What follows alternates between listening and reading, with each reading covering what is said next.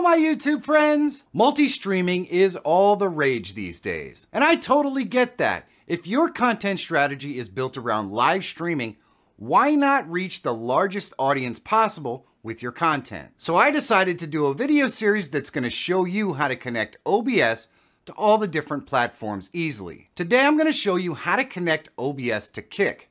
It's pretty easy stuff, so you know what? Let's get to it! Now for this video, I'm going to assume that you already set up your Kick account. If not, you may want to do that first and then pick up the video here and follow along. Let's connect up OBS. Alright, so the first thing we're going to do here is we're going to go up into this profile button here and we're going to click new. Now, I've got a lot of profiles in here. You're not going to have a lot of profiles. You may just have one. That's just fine. But we want to click new on the profile button right here. And what we're going to do is we're going to call this Kick. And we want the Show Auto Configuration Wizard to be in here. So we're going to click OK. And we want to optimize for streaming with recording secondary. Perfect. That's what we want. So we'll click next. And then we want to set our current base canvas, which should be 1920 by 1080. I think that's what most people are streaming in. Then we've got our frames per second, and we want to choose what exactly our frames per second would be optimally. So we can let it do the test and select it on its own. Generally speaking, if you're going to do games and stuff, 60 is probably what you want. If you're just doing talking head live streams, 30 is fine. You can just set it to 30 if you're just going to be doing talking head stuff. If you're not doing talking head stuff, but you don't know if your machine is capable of 60 frames per second, leave it in either, and then it will test to see if it's capable. So now we want to select the service. So in this case, we want Kick. But if you go in here, you're going to see that you could go all the way down to the bottom, and you're never going to find Kick in here because it's not one of the standard services. So what we're going to do is go up here to custom, and we just need our server and our stream key. So to get the server and stream key, we've got to go into Kick. So we're going to go into our browser here,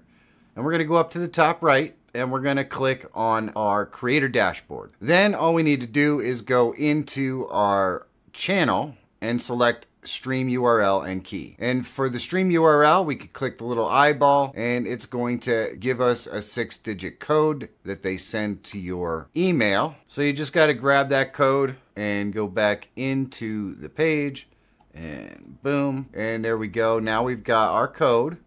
So I'm just going to copy that out with Control C and we'll go back into OBS and we're going to paste that code in there. That's the server, and we need our stream key, so we're going to go back in here and we're going to go ahead and copy our stream key, and we'll go back into OBS and we'll paste our stream key in here. Now we want to have prefer hardware encoding selected, because if you do have a hardware encoder on your machine, you want it to do that. And we want to estimate the bitrate and the bandwidth with a test, which is fine. It may take some time, but we want that because it's going to set everything up in the best way that our machine and our connection is capable of doing. So once we do that, we just click next and we click yes on here. And it's going to go through its connection process to see what your bandwidth is and all that good stuff. This could take a couple of moments. Once it's done, boom, here's what you get. Now, some of this stuff is great, some of it not so great. Let me show you what I'm talking about. Here it tells you the server. It tells you that it doesn't have multi-track video. It also gives you your video bit rate, and that video bit rate is exceptionally high. And I'll show you how to fix that in a second. Other than that, our hardware encoder, perfect. High quality, perfect.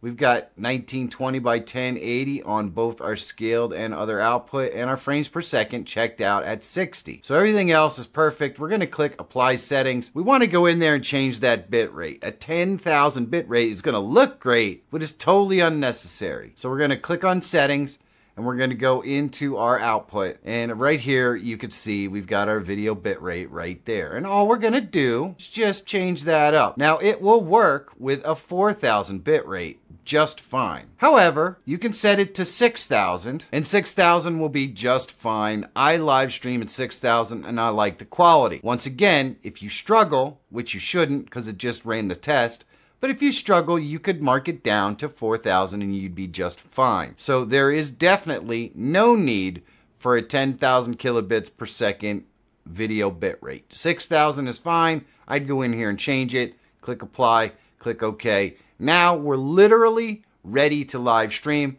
All we have to do is click start streaming, and we're live streaming on Kick. So what if we wanted to live stream from Kick, but also to another platform? There are a couple of different plugins that you can use. We're going to use the ATEM multi-stream to show you how to do this, but just be aware there is other ones. There is the multiple output plugin, and they basically all work the same.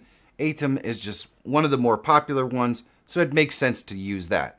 So I'm going to click on it right here, and I'm going to bring it over here and stick it in here. Now, needless to say, if you don't have the ATEM multi-stream plugin installed, you're going to have to install that first. Once it's installed, this is what you're going to see. So we've got Kick on the built-in stream, and we want to add maybe YouTube. So we can click right here and go to our main canvas, and we're just going to add an output. And we can select whatever one we want: Twitch, YouTube, TikTok, Facebook, Trovo, X, Kick, whatever. We're going to select YouTube, and we're going to do the YouTube output, and we can do the primary server, and all we need is our YouTube stream key. So let's go ahead over to YouTube, and I'll show you how to get your stream key. So in your YouTube studio, you're going to go ahead and click on Go Live up here in the top right. And from here, you can just go up here to where it says Stream. And this is going to bring all this stuff up. Here is your stream key. So we can just copy the stream key right here. And then we can flip back over into OBS, paste our stream key right here, click Create Output, and OK. And now we have YouTube and Kick built right in. So when we click Start Streaming, we're going to automatically stream to both. And we can continue to add more outputs to stream to as long as we have the bandwidth to live stream to those outputs. Needless to say, if you struggle or if you're having problems with bandwidth, you can go from 6,000 kilobits per second to 4,000 kilobits per second in that bit rate, free up a little bit more bandwidth. But otherwise, you're all set. Now you know how to add Kick into OBS so you can live stream there. And if you want to multi-stream, how to add another live streaming platform like YouTube using the ATEM multi-stream tool. Pretty cool and pretty easy. Now I told you it was pretty easy. Is there something that I missed or a platform that you want to see a tutorial on how to connect? Let me know about it down in the comments. Now you may want to see all of your chats in one place. It really makes multi-streaming a lot easier. You can check this video out to see how you can have all of your chats right in OBS. And if you're always looking for tools, tips, and tricks to help make you a better live streamer or YouTuber, subscribe to the channel. My name is Michael Feyrer Jr. Thank you so much for watching. Have a great day, and I'll see you in the next one.